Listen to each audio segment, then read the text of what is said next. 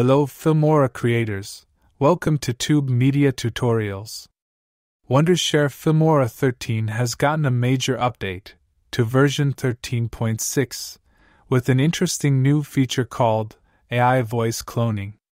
You can now create a clone of your own voice and generate speech in 16 languages. So, using the text-to-speech feature in the Filmora editor, you can do voiceovers without actually recording your voice with the microphone every time. It can replicate the tones and emotions in your voice to make the audio more vivid. Using the AI Translate feature, translate your script to other languages and do the voiceover in your own natural voice using the AI voice clone feature.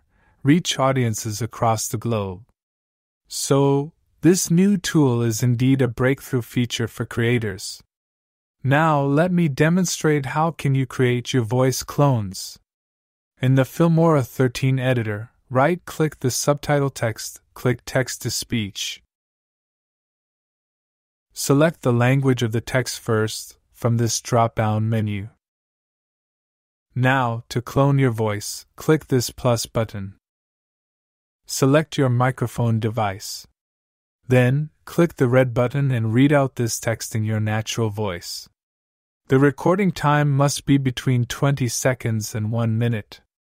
Emotions, accents will be recorded and used in the voice cloning.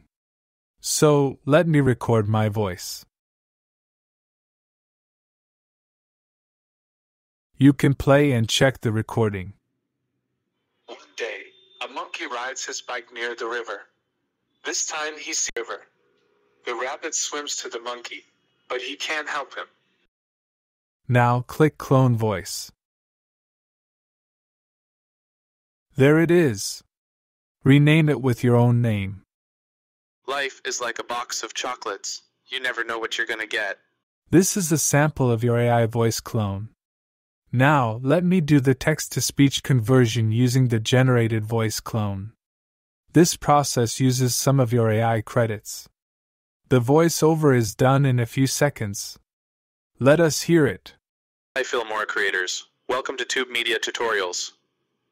Before we start today's tutorial, let me introduce Filmora Creator Hub, where you will find all the tutorials needed to learn video editing, using the Wondershare Filmora 13.